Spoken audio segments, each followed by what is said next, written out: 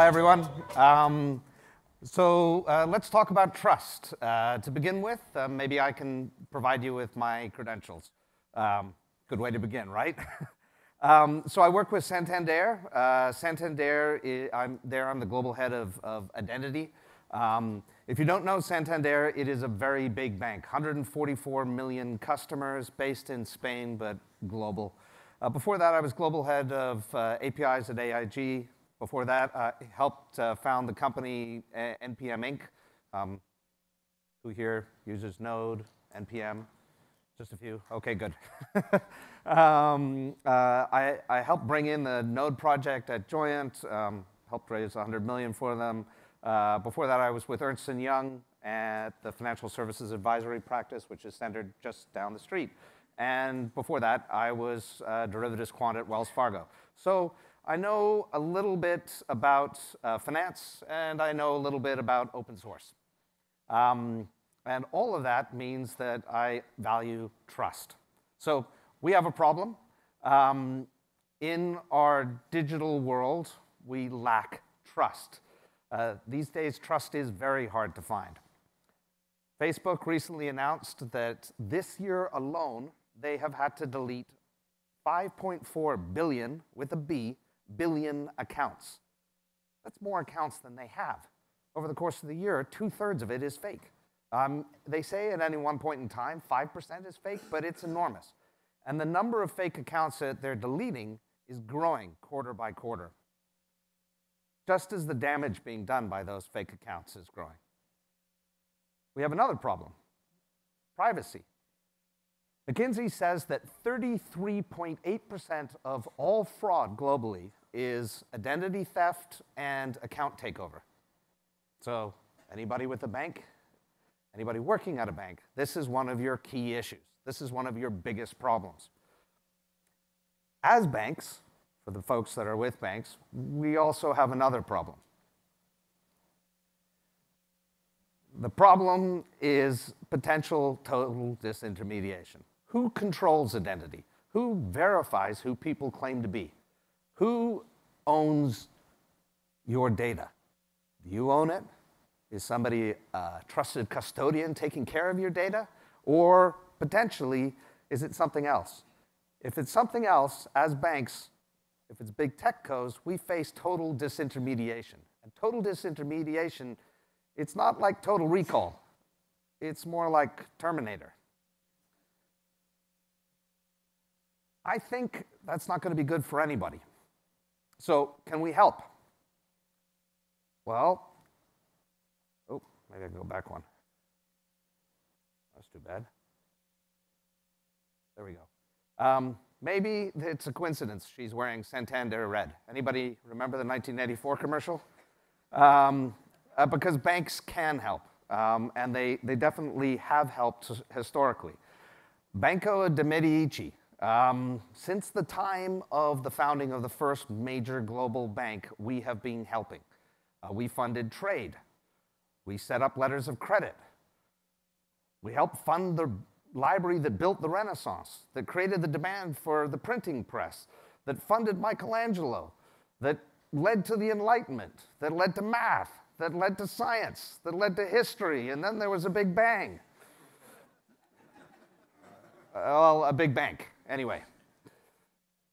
And if it comes from a big bank, it means that we can solve the problem of digital trust.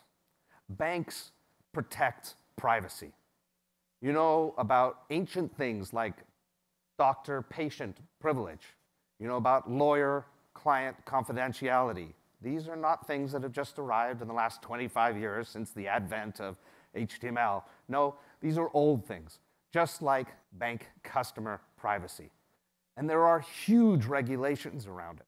We all are dealing with all of these regulations. They're very serious. They're a big part of our lives. We take our fiduciary responsibility very seriously. If Congress asks us to show up, or any other government asks us to show up, we show up. And customers appreciate it.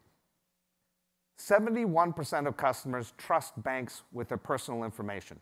This is more than anything else out there, more than any digital entity, any of them. So being regulated Doing all the things that we have to do gives us an advantage. So how do we use that advantage? How do banks help our clients prosper? How do we help build digital trust? Let's go through some ideas. One idea would be to go with something like Bank ID in the Nordics. Anybody familiar with it? The Nordics, well, seriously, I mean, life is just better in the Nordics. It's great, but it requires good government. And on the world stage, getting agreement is more difficult.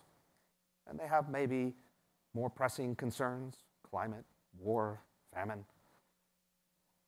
So maybe let's go with a market-based solution if we're looking for a global solution. One idea is to go with one company. And I love these diagrams because, whoop, I passed it. In the diagrams, that means the one company is sitting in the middle making all the money, which is great. I mean, it worked for the brilliant Mr. Bloomberg. And I like Mike. I think he's great. But I'm sure we can solve the whole problem of digital trust without manufacturing another brilliant billionaire. So maybe we can get some guidance from the market. What's the market telling us? We talked to some matching engines that connect a buyer and a seller, either sides of a party. eBay, Airbnb, Uber. They all said the same thing. Oh, this is great. You can give me verified sellers, verified buyers. You can give me verified renters. You can give me verified landlords. You can help us to accredit who the people are on the platform. Fantastic. But we don't want to integrate once with Santander and then in a completely different format with somebody else and then a completely different format with yet another company. What the market wants is a standard. Makes sense, right? Okay, so what this tells us is no bank can go it alone. No bank can impose their solution and hope that the rest of the world adopts it. We have to work together. If banks build just their own solution, they're going to end up with a really nice store in a ghost town. And standards work. Look at HTML. Look at TCP/IP. Can banks make a standard? How many folks know about FPML, Financial Product Markup Language? Cool, my derivatives peeps.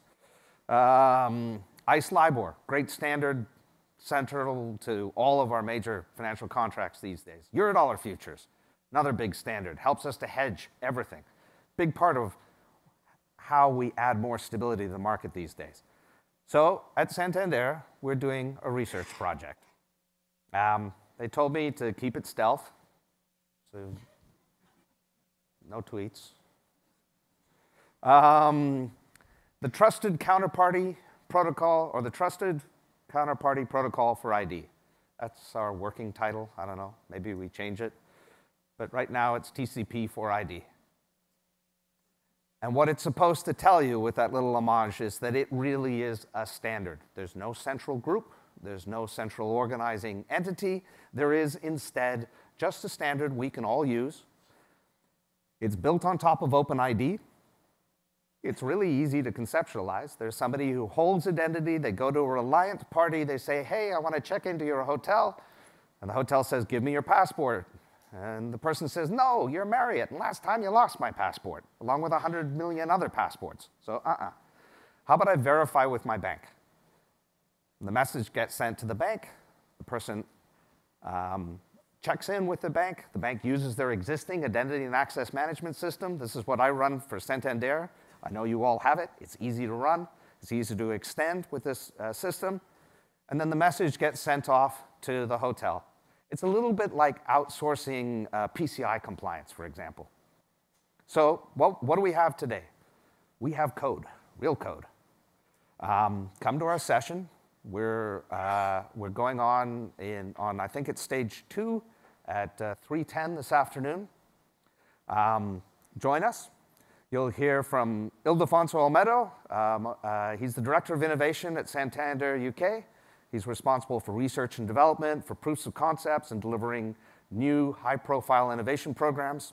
This is one of them. You'll hear from Alberto Pulido. I think I left a spelling mistake in there. Forgot the I, apologize. Alberto. He's the technical expert behind the standard. You met Bjorn Strostrup earlier. I've worked with the people who created NPM. Alberto's on the same level. The guy's a genius, and what he's building with his team is really, really interesting. And what we'll implore you to do afterwards is to join us. We're creating a working group. We're working towards open sourcing all of this, working with our colleagues in other banks to create something that fundamentally changes the nature of digital trust.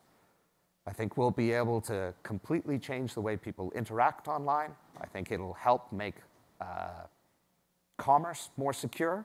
I think it'll help us to trust each other better. I think it'll also have an impact when it comes to things like our discourse. You can reach out to us at sanlabs@santander.co.uk. And that's it. Thank you very much.